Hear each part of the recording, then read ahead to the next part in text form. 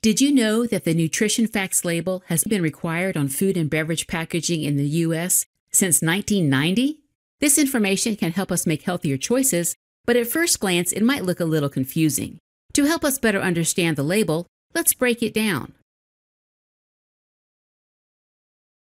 First up, serving size. Serving sizes are set by the U.S. Food and Drug Administration based on the average amount of food or beverage that people typically consume, and they're used to calculate the information displayed on nutrition facts labels. Serving sizes are not a recommendation on how much we should eat. That decision is up to you. If you eat more or less than the serving size that's listed, your calorie and nutrient intake will change accordingly. Next is the calories line, which tells us how many calories are in each serving. The rest of the label highlights the amounts of key macronutrients and micronutrients found in each serving. There's a lot to look at here, so let's focus on the need-to-knows. Eating too much saturated fat, sodium, and added sugars is associated with adverse health effects, so we generally want to eat less of them.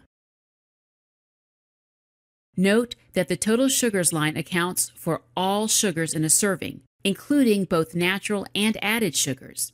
The added sugars line only lists sugars that were added while making the product. On the flip side, dietary fiber, vitamin D, calcium, iron, and potassium are nutrients we should try to get more of for various reasons. For example, diets high in fiber can improve bowel function, may lower blood glucose, or support healthy cholesterol levels. Consuming more vitamin D, calcium, iron, and potassium can reduce risk of conditions like osteoporosis, anemia, and hypertension.